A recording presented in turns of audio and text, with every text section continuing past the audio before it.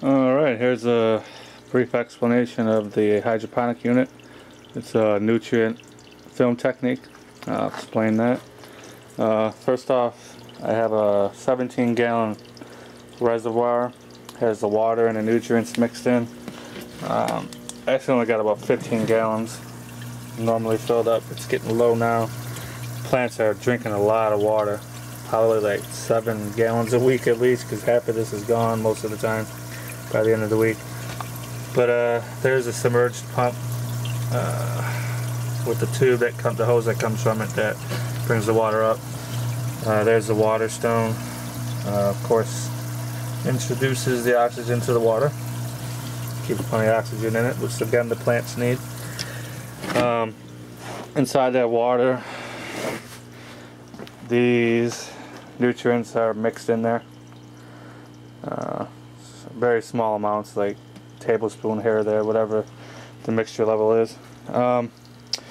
So going back to the reservoir, okay, the water gets pumped up into the back and the top of the hydroponic unit back there. So the water gets sent into these channels, well, the top channel anyways, and I have the channels on a slight pitch, just so the gravity can kind of help it down. So the film of water just makes its way through, down the elbow, back around, down the elbow, back around, and back into the reservoir. And again, it just pumps it continuously, doesn't stop. So the plants get a steady supply of oxygen, food, water, and up there the artificial sunlight, 400 watt sodium highlight.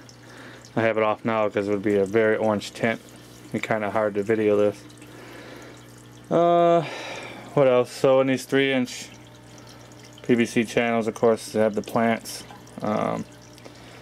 and these roots are friggin' enormous. Especially, check this one out. I mean, that's like half of it.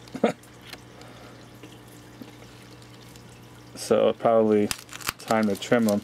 I'm sure it's affecting the channel water. So more roots. So that's constantly in contact with that water, getting its oxygen, its food. That's really the simple explanation. Again, I got kale, spinach, Swiss chard. I believe that's Swiss chard. Buttercrunch lettuce. I got some romaine, other different kinds of lettuce. I have banana peppers, well, seedling anyways, just started. It's really my first attempt at it, so it's going pretty good. But that's really it. Alright.